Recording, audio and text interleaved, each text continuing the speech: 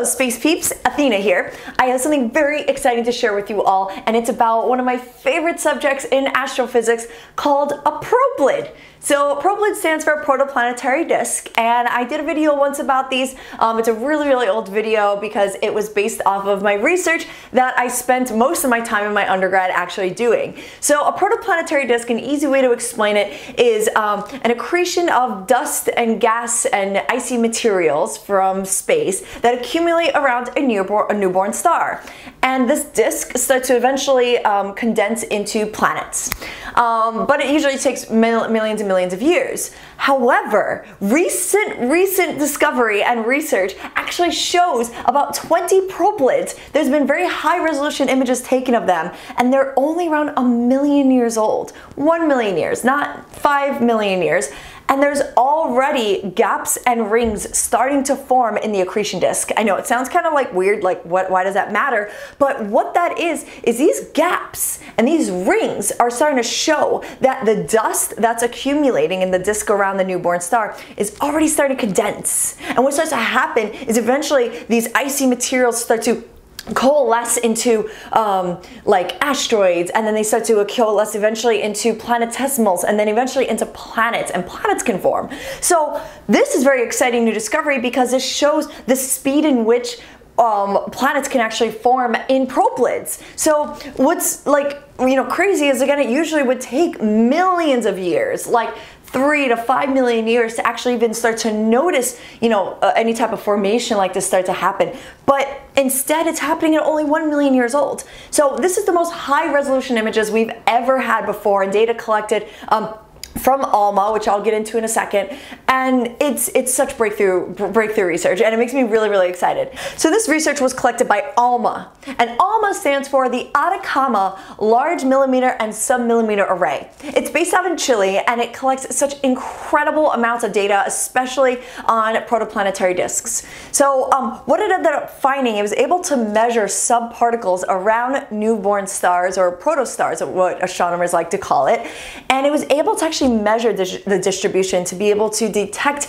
these gaps and these rings. So let me break down a little bit with you guys about what a PROPLYD is. Also, I did make a video about this if you wanted to watch it as well. But a protoplanetary disk is found in regions like the Orion Nebula, for instance. So the Orion Nebula is a big region of space just filled with dust and gas and really cold, icy materials.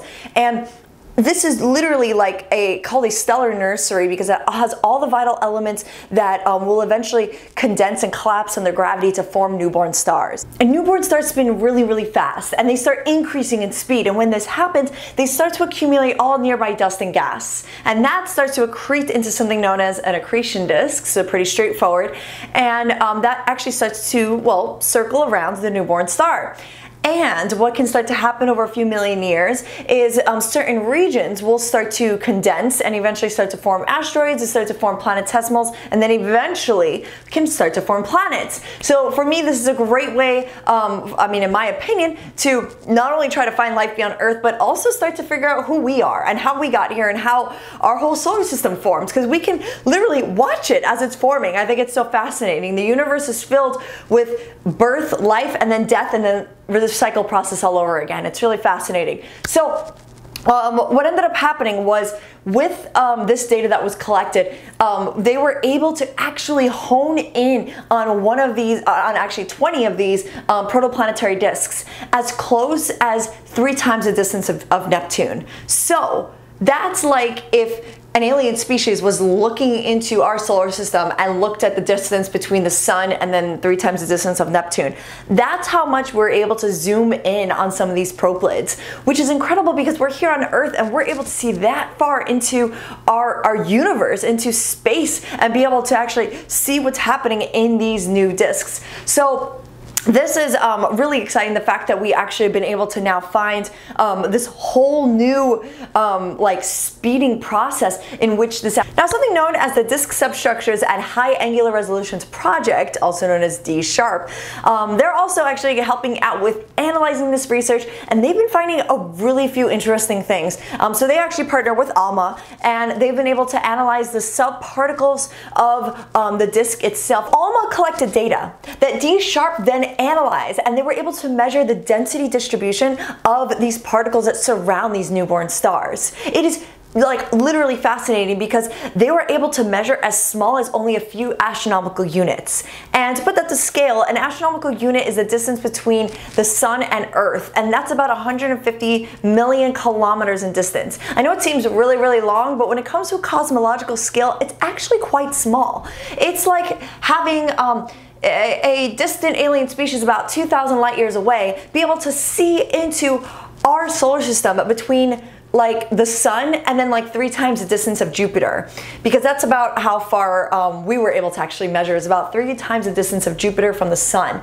So that is fascinating because we were able to collect an entire image of all of these protoplanetary disks, really not that far from us, only a few thousand light years. And again, that's really close on a cosmological scale. So the fact that this is the first time we've been able to do this and collect this data is so exciting and so fascinating, and especially since it's been discovered that these actual well-structured disks can actually be forming rings and gaps at only 1 million years rather than 5 million years. I mean, that might tell us a lot about how Earth formed and other rocky planets. Like maybe they formed a lot sooner and a lot younger than we actually previously thought.